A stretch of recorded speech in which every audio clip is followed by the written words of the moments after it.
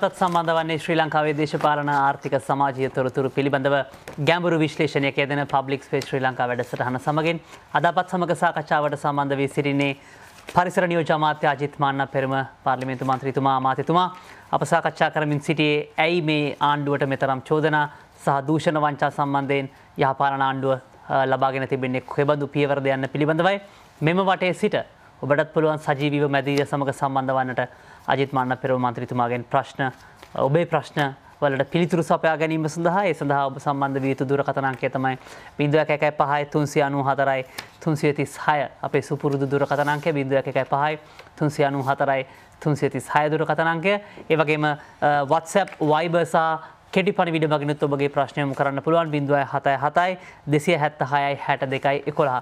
ඒ වගේම අන්තර්ජාලය ඔස්සේ ඔබගේ ප්‍රශ්න යොමු කරන්න පුළුවන් අප Facebook පිටු 3ක් තුලින් සජීවීව ඔබ සමග සම්බන්ධ වෙනවා. ඒ තමයි art television Facebook පිටුව, Public Space ශ්‍රී ලංකා Facebook පිටුව සහ ආර්ට් නිවුස් Facebook පිටුව කියන Facebook පිටු 3 තුලින්ම ඔබට පුළුවන් අන්තර්ජාලය ඔස්සේ ඔබගේ ප්‍රශ්න යොමු කරන්න අපගේ මැදිරියට. මා කැමති ඔබතුමාගෙන් මීළඟ ප්‍රශ්න වටේ ආරම්භ කරන්න. ඔබතුමා පසුගිය දිනක ඉතාමත්ම සිංගප්පූරු ගිවිසුම වෙළඳ ගිවිසුම පිළිබඳව සාකච්ඡාවට බඳුන් කරලා තිබුණා. චෝදනා ගණනාවක් එල්ල වෙනවා මේ සිංගප්පූරු ගිවිසුම නීති අනුකූලද? මේ සඳහා අපි කියනවා කරපු කේවල් ක්‍රමවේදය සම්බන්ධව විවිධ වෘත්තීය කණ්ඩායම් මේ සඳහා චෝදනා එල්ල කරනවා. ඔබතුමාත් වෘත්තියෙන් ඉංජිනේරුවරයෙක් ඉංජිනේරුවන් සහ අපි කියන්නේ ආකිටෙක්ට්ස්ලා වාස්තු විද්‍යාඥයන් මේ සම්බන්ධයෙන් විවිධ චෝදනා එල්ල කරනවා. වෛද්‍යවරුන් එක පැත්තකින් වැඩ වර්ජන කරන්න සූදානම් වෙනවා. මම කැමති ඇත්තටම මේ ගිවිසුම නීති අනුකූලද? මේක රටට හොඳද නරකද? ඔබතුමාගේ විවරණය මේ ගැන දැනගන්න. ඔව් ඉස්සෙල්ලාම කියන අර බැඳුම් කර වංචාව කියන්නේ ඒක අපි ආණ්ඩුව මෙතෙක් කල ඉතිහාසයේ තමුන්ගේ ආණ්ඩුව කාලේ එහෙම හොරු අල්ලගෙන ප්‍රශ්න කරලා ජනාධිපති කොමිසම් දාලා අධිකරණ වලට යන සිස්ටම් එකක් තිබුණේ නැහැ තමුන්ගේ ආණ්ඩුව කාලේ. අද වර්තමානයේ තමුන්ගේ ආණ්ඩුවේ කාලේ මම හිතන ඉතිහාසයේ පළවෙනි වතාවට තමුන්ගේ රජයේ කාලේ තියෙන හොරකමක් තිබ්බනම් ඒකන පරීක්ෂණ කරලා ඒවා විනිවිද පේන්න පරීක්ෂණ කරලා පාර්ලිමේන්තුවේ වාද විවාද කරලා ඒ හොරාට දඬුවම් දෙන්න අධිකරණයට ගිහිල්ලා තියෙන මම හිතන එකම සිද්ධිය. ඒක තමයි මේ රටේ ඉන්න දේශපාලඥයොත් බය වෙනවා හොරකම් කරපු අය ඉන්නවනම් මේ රටේ ඉන්න රාජ්‍ය නිලධාරීනුත් ඉන්නවනම් හොරකම් කරපු අය බය වෙනවා මේක දැන් ආණ්ඩුව කියලා වහන්නේ නැහැ කියන එක. ඒක තමයි අපි ලබපු ජයග්‍රහණයක් තමයි ওই බැඳුම් කර සිද්ධිය. ඒ වගේම සිංගප්පූරු ගිවිසුම දිහා කතා කරනකොට අපේ රට කොතනද අපිට තියෙන්නේ? අපි 2013 දිහා බැලුවාම 2003 රජයේ මුළු ආදායම රුපියල් කෝටි 1,13,700යි. රජයේ මුළු ආදායම. එතකොට රජයේ ණය ගෙව්වා රුපියල් කෝටි 1,16,200ක. එතකොට රට 2013 දී රට ණය ගෙවන්නත් ණයගත්තු රටක්. පාරවල් කාපට් කළේ ණය. එතකොට ගුරුවරයාට පඩි ගෙව්වේ ණය. ඉස්පිතාලේ බේත් දුන්නේ නැහැ. මොකද ණය ගෙවන්නත් රටේ ආදායම මදි. එහෙම තිබිච්ච ආර්ථිකයක් තිබිච්ච රටක් තමයි අපි බාරගත්තේ. අද වෙනකොටත් රටේ සමස්ත ආදායමෙන් 85% විතර ණය ගෙවීම කටයුතු කරනවා. අද 100% පැනලා 102ක් රටේ ආදායමෙන් 102.2ක් ණය ගෙවුවා. එතකොට අද රටේ ආදායමෙන් 85% වගේ ණය ගෙවනවා. මේ තියෙන්නේ 2014ට ඉස්සෙල්ලා. 2014ට ඉස්සෙල්ලා ගත්තු ණය නිසා ගෙවන්න තියෙන ණය සහ පොලිය. එක අවුරුද්දෙන් අවුරුද්දට. මේ අලුත් ආණ්ඩුව ගත්තු ණය නෙමෙයි මේකේ තියෙන්නේ. පහුගිය ආණ්ඩුව ගත්තු ණය නිසා 2015ට ඉස්සෙල්ලා ගත්තු ණය නිසා මේක තමයි මෙන්න මේ නමන තැන තමයි 2015 අවුරුද්ද. මේ ඉර නමන්නේ 2015 අවුරුද්ද. මේ කියන්නේ 2015 වෙනකල් ඒ රජයේ ණය ගෙවාගෙන ආපු සිස්ටම් එක. එතකොට මේ පහුගිය ආණ්ඩුව ණය ගත්තු නිසා පහුගිය ආණ්ඩුවේ ණය ගත්ත ඒවාට විතරක් මෙන්න අලුතෙන් එකතු වෙලා තියෙනවා. තා මේ ආණ්ඩුව ගත්තු ණයත් මේකට තියෙන එකතු වෙන්න. දැන් මේ පහුගිය ආණ්ඩුව ගත්තු ණය නිසා ඔන්න බලන්න තත්ත්වය.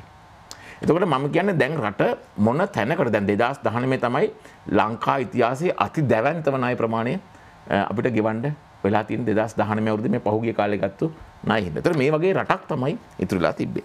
ඒතර හම්බන්තොට වරාය හැදුවා. හම්බන්තොට වරාය හැදලා බොහොම පම්පෝරි ගැහුවා උත්සව තිබ්බා.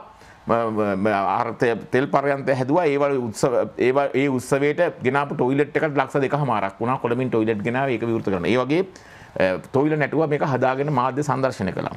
හම්බන්තොට වරාය 2016 වෙනකොට මේ රටට අහිමි කළ ධනය ලාභයක් නෙමෙයි අහිමි කළ ධනය රුපියල් කෝටි 4667ක්. හම්බන්තොට වරායේ හැදීම නිසා මේ රට අහිමි කළ ධනය. එතකොට මත්තල ගුවන්තොටුපළ හැදුවා. මේ රටට අහිමි කළ ධනය වර්ෂයකට රුපියල් කෝටි 587ක්. ඒ කියන්නේ වර්ෂයකට රුපියල් කෝටි 587ක් මේ රටේ ජාතික ධනය ගිල දානවා.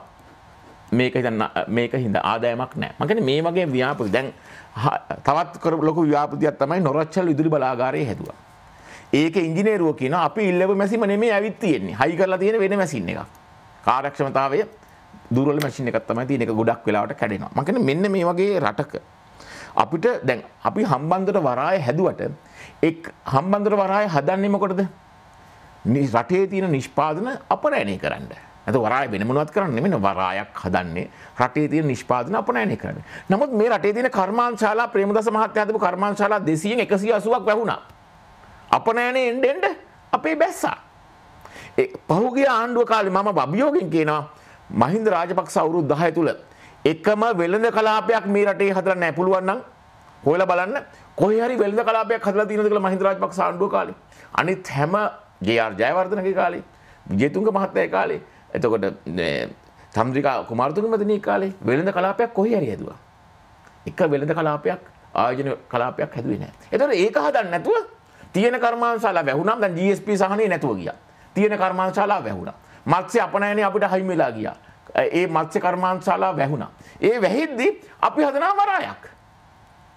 වරාය මොකටද? වරාය ඕනේ දැන් කොළඹ වරාය මදි. අපි අපනයනේ කරන හොගාලා බඩු පිට වෙනවා මේකේ හරි පොලිම මදි. එහෙනම් අපිට තව වරායක් අවශ්‍යයි. නමුත් ඒතොර මෙහිමනම් දැන් මේ වරාය හදපු එක දැන් අපි කෝටි ගාණක් දැන් අපි කියවනේ මේ වරායට කෝටි ගාණක් අපි ගෙවනවා කියලා නාස්ති වෙනවා කියලා. දැන් අපි වෙන චීන කම්පැනියකුත් එක්ක ශ්‍රී ලංකා වරාය අධිකාරිය ජොයින්ට් වෙන්චර් ප්‍රොජෙක්ට් එකක් කරලා දැන් ඒක යම් සමතයකට පත් කරගලා තියෙනවා මේ රජය. නමුත් දැන් අපිට ඕනේ ආයෝජකයෝ රටට කර්මාන්තශාලා ගන්න ජේ.ආර්. ජයවර්ධන දා විවෘත ආර්ථික ක්‍රමයේ ගෙනල්ලා මේ රටට ලංකාවේ වෙළඳ කලාප හදලා ලොකු කර්මාන්ත පුරවල් හදලා මේ රටේ රස්සාවල් දෙන්න පටන් ගත්තා. ප්‍රේමදාස මහත්තයා අවුරුද්දට ගාම 200ක් ගැහුවා. ගම්වල ගිහිලා රැකී රක්ෂා පටන් ගත්තා. එදාට ගෙදරක පොල් ටිකක් කඩා ගන්න විදියක් නැහැ. මේසෙන් වැඩක් කරගන්න විදියක් නැති විදියට රස්සා ප්‍රශ්න විසඳලා තිබ්බා. අද වෙනකොට මේ ඒ කාලේ පහුණත් ඔස්සේ එන්න අපේ රටේ කර්මාන්තශාලා වහවහ ඒගොල්ලෝ වෙනත් රටවලට යනවා මිසක් අපේ රටේ කර්මාන්තශාලාවල ශක්තියක් ආවනේ. ඒ හින්දා අපිට අවශ්‍යයි. දැන් විදේශ සංචාරකයෝ එන්නේ නැහැ. ගුවන්තොටුපළක් අලුතෙන් හදුවට සංචාරකයෝ එන්නේ නැත්තම් මොකටද ගුවන්තොටුපළ? නේ සංචාරකයෝ එන්නේ නැත්තම් ගුවන්තොටුපළක් මොකටද? එතකොට අපිට සිද්ධ වුණා කොහොමද දැන් මේ මහින්ද රාජපක්ෂ මහත්තයා හදපු වරාය පාඩු ලබනවා කියලා මේක වහලා දාන්න ණය ගෙවන්න එපා අපි. එතකොට මත්තල ගුවන්තොටුපළ වහලා දාන්න ගුවන් යානා එන්නේ නැහැ කියලා. මේකට ණය ගෙවන්න එපා වහලා දැම්මත්. එතකොට අපිට සිද්ධ වෙනවා එහෙනම් සංචාරකයෝ ඊයේ ඒ කාලේ මතකද අපි අතීතයට ගිහලා බැලුවා මේ පැත්තේ හිටපු ඇමතිවරයෙක් අර ලෝකෙම පිළිගන්නා හඳුනන රාජ්‍ය නායිකාවක් ඒ කියන්නේ නිලධාරියෙක් වශයෙන් මේ රාජතාන්ත්‍රිකයක් මේ රටට ආවහම ඇමති ගිහලා කසාද බඳින්න ඇහුවා. ලෝකෙටම ගියා මෙන්න රටේ ඇමතිලා ගැහැටි ඒ නෝනම කසාද බඳින්න ඉල්ලන මම ආසයි ඔයා බඳින්න කියනවා. ටීවී වල කොච්චර ගියාද? එතකොට ලෝකෙ පිළිගත්න බෑන්කින් මූන් මහත්තයා ලංකාවට ආපුවම ඇමති ගිහිලා පාරේ හරහා බුදියා ගත්තා. එහෙම තිබිච්චි රටක් සංචාරකයෝද? එතකොට තංගල්ලේ දකෝ ප්‍රාදේශ සභාවේ සභාපතිවරයා නෝනයි මහත්තයයි පෙම්වතියයි ලංකාවට ආපුවම මිනිස්සයා මරලා දාලා ගහලා බැන්න නෙමෙයි මරලා දාලා කාන්තාව දූෂණය කරනවා.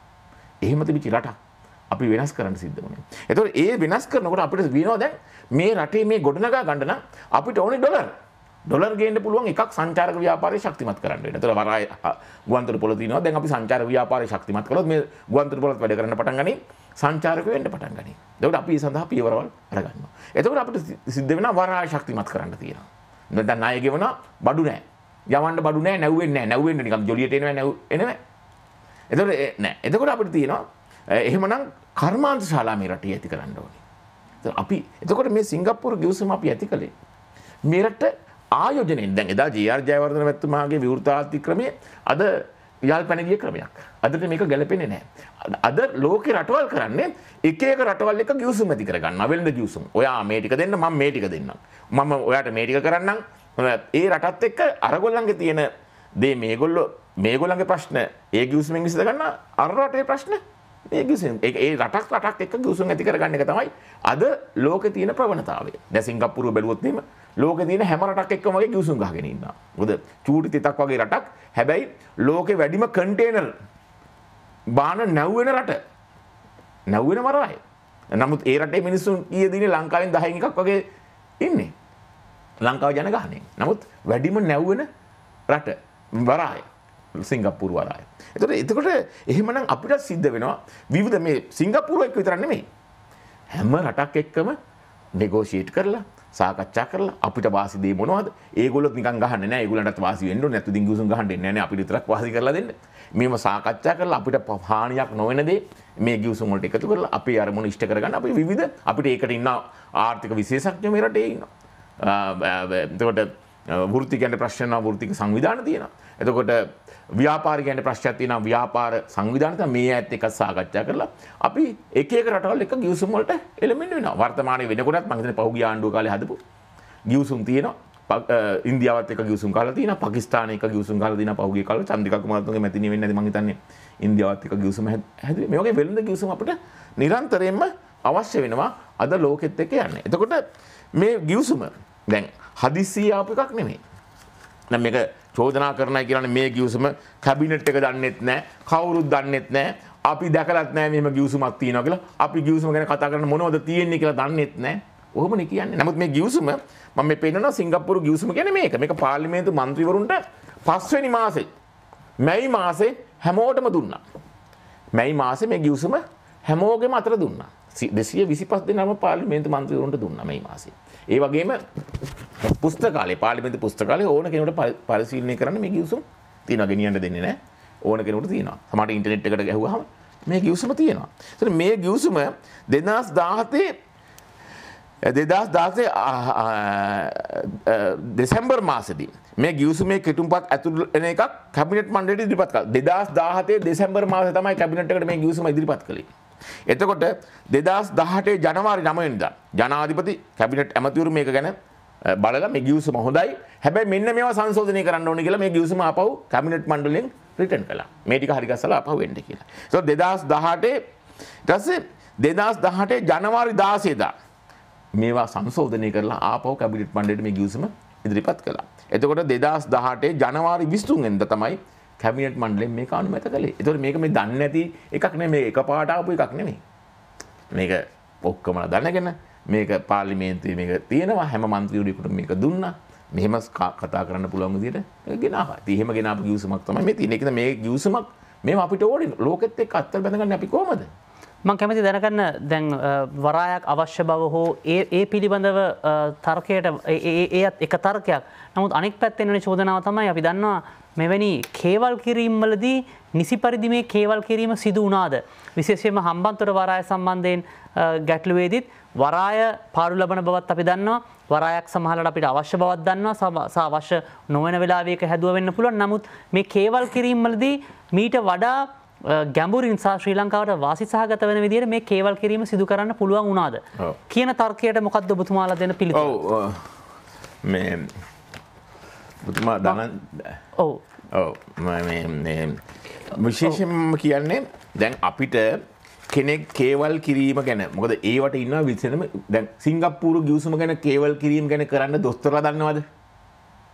දොස්තරලට තියෙන MBBS වෛද්‍ය උපාධිය උගන්වන්නේ මොනවද? බේත් දෙන එක. එතුමාලා දන්නා අපිට තර්ක කරන්න බෑ. එතුමා ඔන්න රෝහලේ බේත් හොඳ නෑ කියලා උද්ඝෝෂණයක් කරොත් එහෙම මේකේ වීදුරු කටු තියෙන්නේ. මේක හොඳ නෑ මේකේ බේත්. එහෙම නැත්නම් මේ දොස් ලෙඩ්ඩු ඉන්නේ ඇඳන් යට ඒකද රෝහල් පහසුකම් වැඩි කරන්න ඕනේ. එහෙම නැත්නම් සේනක බිබිලේ මහත්තයා ගෙනාපු ඖෂධ ප්‍රතිපත්තිය හමස් පෙට්ටියේ තියෙන්නේ වහම පාර්ලිමේන්තු මන්ත්‍රීවරුන්ට බල කරනවා රජයට බල කරනවා මේ සේනක බිබිලේ මහත්තයා ගෙනාපු ඖෂධ ප්‍රතිපත්තිය ලංකාවට ගේන්න. එතකොට මේකෙන් මේ පාර්ලිමේන්තුවේ සම්මත කරන්න. එතකොට මේකෙන් බේත් මිල අඩු වෙනවා. එහෙම නැත්නම් ගිලන් රට සේවයක් අපිට අවශ්‍යයි දුප්පත් මිනිස්සුන්ට හැමෝටම කාර් නෑ ගම්වල. කියලා අන්න ඒ වගේ දේවල් වලට දොස්තරලා හරි. හැබැයි ඒව කරන්නේ නැහැ. ඔය එකක්වත් කරේ නැහැ. ගිලන් රථ සේවය වෙනකොට ලංකාවට දොස්තරලා කිව්වේ මේක ඉන්දියන් රෝත්තුකාරයෝ වෙනවා. මට කෙටි අවස්ථාව දෙන්න දුරකථන මාර්ගය ඔස්සේ ප්‍රශ්නයක් යොමු කරන්න සම්බන්ධ වෙනවා සිරිසේන මහත්මයා කොට්ටාවෙන්. සුබ සන්ධ්‍යාවක් ඔබතුමාට. රූපවාහිනී තිරේ හඬ ගැන හිතන්නේ නැතුව ඔබතුමා ඍජුවම අජිත් මන්නප්පෙරුම මන්ත්‍රීතුමාට ප්‍රශ්න යොමු කරන්න. හොඳයි. එතුමා නැවත වරක් සම්බන්ධ වෙනතුරු ඔබතුමාට පුළුවන්. එතකොට මම කියන්නේ මේ ගිවිසුම් හොඳද නැද්ද කියන එක කතා කරන්නේ විශේෂ දන්න අය නෙමෙයි. ඒකට රටේ තව කණ්ඩායමක් ඉන්නවා ආර්ථික විශේෂඥයෝ ඉන්නවා. නේද? ඒකට වෙනම දැන් මම ඉංජිනේරුවෙක් වශයෙන් මට පුළුවන් මේ කේවල් කිරීම ගැන මේ ගිවිසුම් ගැන සාමාන්‍ය දෙයක් කියන්න පුළුවන්. නමුත් මේක ගැඹුරෙන් අධ්‍යයනය කිරීමට තියෙන ආර්ථික දත්තේ මාගාව තියෙනවද? ලෝකයේ අනිත් රටවල් එක්ක තියෙන ප්‍රවණතා මොනවද? මේක මේ මහා විහිළු වැඩක් නේ. ඒකට වෙනම සමාවෙන්න මන්ත්‍රීතුමා සිරිසේන මහත්මයා නැවතත් සම්බන්ධ වෙන කොට්ටාවේ සිට සිරිසේන මහත්මයා සුබ සන්ධ්‍යාවක්. ඍජුවම ඔබතුමාගේ ප්‍රශ්නය යොමු කරන්න. දුරදිග මොකක් කියන්නේ මම එමතුමාගෙන් අහන්නේ ඇහෙනව නේද? ඇහෙනවා පැහැදිලිව ඇහෙනවා අපිට. මොකද එමතුමා දැන් කිව්වා මේ පහුගිය හොරු හිටපු ආණ්ඩුව කියන්නේ හොරු ආණ්ඩුවෙන් පත්‍යපු නිලධාරී තමයි තාම ඉන්නේ කියලා. කිව්වනේ? ඔව්. එතකොට මම අහනවා හිටපු මහ බැංකුව අධිපති අර්ජුන මහේන්ද්‍ර මහත්තයා පත් කර හිටපු හොරුද කියලා. ඔව්. ඒක උත්තර එච්චරයි. බොහොම ස්තුතියි. බොහොම ස්තුතියි ඔබතුමාට. අපි බොහොම ස්තුතියි. බොහොම ස්තුතියි ඔබතුමාට. ඔව්. අපි මිනිස්සෙක්ව පත් කරනකොට දැන් මිනිස්සෙක්ව පත් කරනකොට නිලයකට මේ පූල් එකෙන් තමයි ගන්න වෙන්නේ. දැන් පෙවුනේ නැද්ද දේව සංස්ථාවේ සභාපතිවරයා ජනාධිපතිතුමාට එක්කෙනෙක් අල්ලස්සරන් අහුනම තව කෙනෙක් පත් කරාම ඒක රටේ මිනිස්සු පෙන්වලා දුන්නා මෙයා වංචාකාරයෙක් හොරෙක් කියලා එක පත්තිම අයින් කරලා වෙන කෙනෙක්ව දැම්මනේ. ඒ වගේ දැන් ජේසුස් ක්‍රිස්තුස් තුමා 13 දෙනෙක් පත් කරගත්ත ශ්‍රාවකයෝනේ 12 දෙනෙක් පත් කරගත්තාම පාවා දෙන එකෙක් මේක අස්සේ හිටියා. දැන් ජේසුස් ක්‍රිස්තුස් තුමා වගේ කෙනෙක් ශ්‍රාවකයෝ ටික පත් කරගත්තාම තමුංග පාවා දෙන එකෙක් මේක ඇතුළේ හිටියේ. ඒ වගේ අපේ ආණ්ඩුව අපි කියන්නේ අපි මිනිස්සු දාගන්න තමයි මේක මිනිස්සුන්ව පත් කරගන්නවා අපිට තේරෙන විදිහට සුසුකම් තියෙන විදිහට අපි පත් කරනවා. හැබැයි හොරගම් කළොත් අපි අර ගිය ආණ්ඩුව කාලේ වගේ රකින්නේ නැහැ. ආරක්ෂා කරන්නේ නැහැ. ඒක බොහොම විනිවිද පේන විදිහට ඒයට කටයුතු කරනවා. නැත්නම් විනිවිද පේන විදිහට කටයුතු කරනවා. ඉතින් ඒකින්ද මම කියන්නේ අපි පත් කරනකොට මේ රටේ අපි රටේ හරි කොහේ හරි ඉන්න මිනිස්සු මේවට පත් කරනකොට අපි මේක ජේසුස් ක්‍රිස්තුස් තුමාට බැරි වුණා නම් ඒ 13 දෙනා හරියට හදාගන්න එක්කෙනෙක් හිටියනම් ඕක ASCII ඉතින් අපි පත් කරනකොටත් අඩුපාඩු තියෙන්න පුළුවන්. හැබැයි එක වෙනසක් තියෙන්නේ. හැබැයි මේ පත් කරන මිනිස්සු අතර හොරෙක් හිටියොත් හොරකම් කරලා අහුනොත් ඔහුට දඬුවම් දෙනවා. දැන් ජනාධිපතිතුමා කාර්ය මණ්ඩලයේ ප්‍රධානියා විදිහට පත් කරගත්තා. කෙනා අල්ලස් ගත්තා කියලා අල්ලගත්තා. එතකොට දැන් ඒක දැන් මොනවා කරන්නද මේ ඉන්න කණ්ඩායමෙන් දන්න කියන කණ්ඩායමෙන්නේ මේ රටේ ඉන්න මිනිසුන්ගෙන්නේ මේක තෝරගන්න වෙන්නේ. ඉතින් මිනිසුන්ගේ අභ්‍යන්තරය අපිට එකපාරට කියන්න බෑනේ. ජේසුස් ක්‍රිස්තුස්තුමාට බැරි වුණා නම් මේක පාවා දෙන එකක් කියලා හොයන්න. ඒ වගේ බුද්ධිමතෙකුට කල් දකින්න කෙනෙකුට බැරි වුණා නම් දැන් බුදුරජාණන් වහන්සේ ඉන්නකොට ගල් පෙරළුවේ මස් විනා විදිලා. නේද? ඒ වගේ ප්‍රශ්න තියෙනවා. හැබැයි එක තියෙනවා දැන් ජනතා මේ නිලධාරී ටිකයි මේ සියලු දෙනා දන්නා. මම නිලධාරීන්ට මම දික් කරන්නේ නැහැ. එහෙම හොඳ නිලධාරී ගොඩක් ඉන්නවා. එක්කෙනෙක් දෙන්නෙක් වෙන්නේ. දේශපාලනඥයොත් ඔක්කොම හොඳ නැත්තේ නැහැ. හොඳ අය ගොඩක් ඉන්නවා. ටිකක් ඉන්නේ. හැබැයි දැන් දන්නවා මේ ආණ්ඩුවෙන් නම් ගැලවීමක් නැහැ. හොරකම් කළොත් ඉස්සර වගේ අර ජනාධිපතිතුමාගේ වේට්ටි අසරින් ගන්න හම්බෙන්නේ නැහැ. පුටුවට රින් ගන්න හම්බෙන්නේ නැහැ. හොරකම් කරොත් කියන එක දන්නවා. හොඳයි. ඔබතුමා සිංගප්පූරුව සමග වෙළඳ ගිවිසුම ගැන ඔබතුමා පැහැදිලි කරමින් සිටි. ඔබතුමා කිව්වා රටවල් ගණනාවක් සමග වෙනස් රටවල් ගිවිසුම් අන්තර්ගත කරගන්න බව. ඔබතුමාට පුළුවන් එම පිළිතුර පැහැදිලි කරන්න. ඒ අතර වාරයේදී අපි දුරකථන ඇමතුම ඔබතුමාට සම්බන්ධ කරේ. ඔව්. එතකොට මම කියන්නේ දැන් අපිට වර්තමාන මේ රට ගොඩනගන්න නම් විදේශ විනිමය අවශ්‍යයි. රස්සා ප්‍රශ්න විසඳන්න තියෙන අපිට ගොඩක්. එතකොට අපේ අපනයනය කියන දේ ආනයනය අපනයනයේ පරතරය මම හිතන්නේ එන්නෙන්නම වැඩි වෙනවා. එන්නෙන්නම වැඩි වෙලා මම කියන්නේ මම කියන්නම් ආනයන අපනයනය පිළිබඳ පරතරය දිහා බැලුවොත් එහෙම 1950 මේ රට ආනයනය කරා ඩොලර් මිලියන 246ක බඩු. 1950ෙම අපනයනය ඩොලර් මිලියන 297ක්. එහෙනම් ලෝකෙත් එක්ක වෙළඳාම් වලින් අපිට ඩොලර් මිලියන 50ක් ලාභයි. එහෙම තිබිච්ච රටක්. ක්‍රමක්‍රමයෙන් ඇවිල්ලා 2015 වෙනකොට මේ රටේ ආනයනය ඩොලර් මිලියන 14934යි ආනයනය. අපනයනය බැලුවොත් එහෙම ඩොලර් මිලියන 10505යි. ඒතර අපි ලොස් වෙනවා අවුරුද්දකට ආනයන අපනයන පරතරය තුර රුපියල් නෙමෙයි ඩොලර් මිලියන 8429ක්. එකට එකක් අපි ලොස්. ඒතර මේවා ගොඩනගන්න ඕනේ අපි. මේක මෙතන යන මේ රටේ සල්ලිනේ ආනයන අපනයන පරතරය තුලින් යනවා කියලා කියන්නේ අපේ රටේ සල්ලිනේ. ඒතර අපි සල්ලි ගේන්න ඕනේ. එක්ක අපේ උගත්තු ගිහිල්ලා වෙන රටවල රස්සාව කරලා සල්ලි ගේන්න ඕනේ. අපේ උගත්තු වෙන රටකට ගියාම මේ රටේ තිබිච්ච වාතාවරණය දිහා බැලුවම උගත්තුන්ට තැන තිබිච්ච රටක් නෙමෙයි. පාතාලයේ අර ඒකාධිපතිවාදය නීති අතරගත්තු කණ්ඩායමක් හිටිය ප්‍රජාතන්ත්‍රවාදී නීතියක් ක්‍රියාත්මක වුණේ නැහැ. ඒ හින්දා උගත්තු රට හැරදාලා ගියා. අපිට අපේ සල්ලි වලින් ඉගෙන ගත්තට ඒගොල්ලෝ ඒ සල්ලි ටික ඒ රටේම තියලා තමුගේ නෝනා එමෙතන දරුවෝ ටික අම්මා තාත්තත් ඒ රටට අරගෙන ගියා. නමුත් අපිට සල්ලි ගෙනත් දුන්නේ ඉගෙන ගත්තු නැතුව රස්සාවට ගිය ගෘහසේවිකාව විතරයි. ඒ විදේශ රැකියාව වලින් බැලුවොත් සංචාරකයෝ අපේ රට හැරදාලා ගියා. රටට එන්නේ නැතුව යන්න පටන් ගත්තා. මොකද හේතුව අර මම කිව්වා වගේ මේක ඒකාධිපති රටක්, මිලේච්ඡ රටක්, මිනිස්සු හමුවේ මරා දාන රටක්. අර මාධ්‍යවේදීන් කී දිනෙක මැරුවද පහුගිය කාලේ එක්නැලි කොටලා වගේ මාධ්‍යවේදීන් ආගියතක් නැහැ. ටීවී channel වලට ගිනි තිබ්බා, කුඩු කරා. එතකොට ලසන්ත වික්‍රමතුංගල වගේ අය මරලා දැම්මා. ඒතකොට මේ රටේ සංචාරක ව්‍යාපාර තුලින් අපිට මේක හදාගන්න බැරි වුණා. ව්‍යාපාරිකෝ මේක අත්හැරලා දාලා ගියා. මොකද හේතුව GSP සහනය වගේ ඒවා අපිට නැතුව ගියා. යුරෝපීය මත්ස්‍ය අපනයන නැතුව ගියා. ඉතින් කොහොමද අපි මේ රට තුල බිස්නස් කරන්න පුළුවන්? රට තුල බිස්නස් කරන්න පුළුවන්. ඒතකොට රටේ එක්කෙනෙක් සල්ලිකාරයෙක් වෙයි, එක්කෙනෙක් දුප්පත්. ඒ රට තුල. හැබැයි රට ශක්තිමත් කරන්න නම් පිටරට සල්ලි ටික අපි ගෙනල්ලා අපි රට ශක්තිමත් කරන්න වෙනවා. එහෙම නැත්නම් අපේ සම්පත් පාවිච්චි කරන්න වෙනවා. එතකොට අපිට ඒකට යන්න නම් අනිවාර්යයෙන්ම වෙනත් රටවල් වල ගිවිසුම් ඇති කරගෙන ඒ සල්ලි අදින ක්‍රම අපි නිර්මාණය කරන්න වෙනවා. ඔබතුමාට තවත් දුරකථන නැමතුමක් තිබෙනවා. කෑගල්ලේ සිට ශාන්ත මහත්මයා සම්බන්ධ වෙනවා. සුබ සන්ධ්‍යාවක් ඔබතුමාට පුළුවන් ඍජුවම අජිත් මන්නපෙරුම අමාත්‍යතුමන්ට ඔබතුමාගේ ප්‍රශ්නය යොමු කරන්න. ඔව් අජිත් මන්නපෙරුම අමාත්‍යතුමා කියන්න. ඔව් අපිට පැහැදිලි වෙනවා ඔබතුමාව රූපවාහිනිය ගැන හිතන්නේ නැතුව ප්‍රශ්න යොමු කරන්න. අජිත් මන්නපෙරුම අමාත්‍යතුමා මම මේ කෑගල්ලේ හොඳට එක්සත් ජාතික පක්ෂයේ වැඩ කරපු පවුලක ඒ වගේ වැඩ කරන පවුලක මේ ගමන ජනාධිපති මැතිවරණයට සියල්ලම කර ගහගෙන කරපු කෙනෙක්. මට තියෙන ප්‍රශ්නේ අවුරුදු 3මාරක් යනකම් අපේ රටේ මිනිස්සුන්ට ওই පරණ කතන්දර කීකේ අවුරුදු මාර අපේ මග නොමග යවනවා. මේ වෙන කරනකොට ජනතාවට දවසට වේල් දෙකක් ගෙවල් වල කන්න බෑ. දැකියන්නේ ඕගොල්ලෝ මේ සංවර්ධනය කියලා වෙන විචාර කරනවා මිසක් ජනතාවගේ පැත්ත තාම දැකලා නැහැ. ඒ වගේම තමයි මම ඔබතුමා මාත් එක්ක යන්න ගෙවල් 100කින් මම 70ක් වෙනවා දවසට දෙවේල කන ගෙවල්. අපේ ගල්ගමුව පැත්තේ මිනිස්සුන්ට අවුරුදු 3ක් දැන්නියගේ. කිසිම දෙයක් කරගන්න දෙයක් නැහැ. බොරුවට කතා කරන්නේ නැතුව කෙලින්ම අපේ මිනිස්සුන්ගේ දරිද්‍රතාවය ජනතාවගේ දරිද්‍රතාවයට විසඳුමක් ලබා දෙනවා මිසක් ඔය විචාර බොරු ඉවිසුම් ගැල්ලාකට මේක කියලා ડોක්ටර්ලට ඉංජිනේරුවන්ට විතර ඕන විදිහට මේකට පාලනය කරන්න දෙන්නේ නැතුව අපේ ජනතාවගේ දුප්පත් බොහොම ස්තුතියි.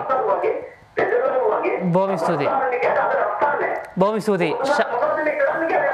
ශාන්ත මහත්මයා බොහොමත්ම ස්තුතියි. කෑගල්ලේ සිට ශාන්ත මහත්මයා සම්බන්ධ වෙන්න ඔබතුමාට පුළුවන්. ඔව් එතුමා කියන දේ බැලුවොත් එහෙම දැන් ඔය කොනා කතා කරන්නේත් ඉතින් අපි තමයි ඡන්ද දුන්නේ කියලා අපිටත් ඔහොම තමයි කවුරු මොන ප්‍රශ්නයක් වම අපි ඡන්ද දුන්නේ කියලා කොහෙද හොයන්නේ? ඉතින් කමක් නැහැ. එතුමා ඡන්ද දෙන්න ඇති. නැත්නම් අපි දුප්පත් ගොවි ජනතාව වෙනුවෙන් ඊයේ පෙරේදා උමාවය මේ මොකද්ද? මොරගහකන්ද ව්‍යාපෘතිය මම හිතන්නේ විශාල මම කියන්නේ පරාක්‍රමබාහු රජුරුවන්ගේ කලාවැවටත් වඩා 10 ගුණයක් විතර විශාල වැවක් නිර්මාණය කරලා දැන් ඒ පැත්ත ගොවි ජනතාව වෙනුවෙන් ජලය ලබා දීලා කෘෂි කර්මයෙන් නගා සිටීමේ වැඩපිළිවෙලක් කරනවා. ඒක ගොවි ජනතාවට තමයි මේ වෙන්නේ. රැකියා ප්‍රශ්නය විසඳන්න ඕනේ. මොකද අපි දන්නවා ජේ.ආර්. ජයවර්ධනගේ කාලේ ගල්ලොත් ප්‍රේමදාස මහත්තයාගේ කාලේ බැලුවොත් රස්සාවක් දෙන්න මිනිහෙක් හොයාගන්න නැති කාලයක් තිබ්බා. ඒක ක්‍රමක්‍රමයෙන් පහුගිය කාලේ රැකියා වියුක්තිය වැඩි වෙන්න පටන් අරගෙන ඒක අද එතුමා කිව්වාගේ දැවන්ත ප්‍රශ්නයක් බවට පත් වෙලා තියෙනවා රැකියා ප්‍රශ්නේ. ඒ හින්දා තමයි අපි එක පැත්තකින් මේ වගේ ජාත්‍යන්තර ගිවිසුම් වලට ඇවිදිලා ඒ ප්‍රශ්න වලට උත්තර තමයි. ඒතොර අර ගියාණ්ඩෝ සංවර්ධනධාරී බදව ගත්තා වගේ කිසිම හේතුවක් නැතුව මෙහෙ එන්න පුටුවක් මේසයක්වත් නැතුව රැකියා ප්‍රශ්න විසඳනවා කියන්නේ රැකී ආරක්ෂාව වලට ගන්න නෙමෙයි. ඒ රැකියාවට ගන්න අයට අපිට තියෙන්න ඕනේ ජාතික දලදේශීය නිෂ්පාදනයට එයාගේ ශ්‍රමය එකතු වෙන්න ඕනේ. නිකන් තියලා හරියන්නේ නැහැ. ඒ හින්දා තමයි අපි විවිධ රටවල් එක්ක මේ වගේ ගිවිසුම් ඇති කරගෙන මොකද මේක අපිට එතුමා කියපු දේ ඕ වගේම තමයි සිරිමාව බණ්ඩාරනායකගේ ආණ්ඩුව කාලේ රැකී ආරක්ෂා ප්‍රශ්නේ මේ වගේම දැවැන්තව තිබිච්ච දෙයක්. හැබැයි ජේ.ආර් ජයවර්ධන ක්‍රමක්‍රමයෙන් එනකොට ජේ.ආර් ජයවර්ධන කාලේ අන්තිම වෙනකොට රැකියාවක් දෙන්න මිනිහෙක් නැහැ. ප්‍රේමදාස මහත්මයා කාලේ වෙනකොට රැකියාවක් දෙන්න මිනිස්සු හොයාගන්න බැරි යුගයක් ආවා. ඒක තමයි අපිට නැති වුනේ. අපි ඒක ගොඩ ගන්න ඕනේ. ඒක අපි කිව්වේ මේ ඒක හඳුනගෙන තමයි දසලක්ෂයක් රැකියා නිර්මාණය කරන මේ කාලය තුල. මේ ගිවිසුම සිංගප්පූරු ගිවිසුම ගත්තත් මේ රැකියා ප්‍රශ්න විසඳීම සඳහා ගන්න ක්‍රියාමාර්ගය. මොකද මෙහි ඇවිල්ලා ෆැක්ටරි දැම්මහම මේ මිනිස්සුන්ට රස්සාවල් එනවනේ. ඒ කර්මාන්ත ශාලාවල වැඩ කරන්න යන්න ඕනනේ. ඒ මිනිස්සුන්ගේ රැකියා ප්‍රශ්න විසඳනවනේ. ඒ වගේම එතුමාට මම කවුරුද කියනවා. අපි කෙටි විරාමයක් ලබා ගත යුතුයි මම අනිත් දෙකට උත්තර දිනවා යට දෙන්න. මම විරාමයෙන් අනතුරු ඔබතුමාට නැවත අවස්ථාව දෙනවා එතුමාගේ ප්‍රශ්න පිළිතුරු ලබා දෙන්න. අපි ඔබගෙන් කෙටි විරාමයක් ලබා ගන්නවා පබ්ලික් ස්පේස් ශ්‍රී ලංකා වැඩසටහනෙන්. ඔබට පුළුවන් දුරකථන මාර්ගය ඔස්සේ ඍජුවම අජිත් මන්නපෙරුම මන්ත්‍රීතුමාට ප්‍රශ්න යොමු කරන්න. අපට දුරකථන ඇමතුම් ගණනාවක්ම පැමිණෙනවා. නමුත් සාකච්ඡාවට අදාළ වන සහ යන සාකච්ඡාව යන අපි කියන රිද්මය අනුකූලව තමයි අපි දුරකථන මාර්ග විවෘත කරලා ඔබට හැම අවස්ථාවක්ම ලබා දෙන්න අපි ඔබේ උපරිම උත්සාහය දරනවා.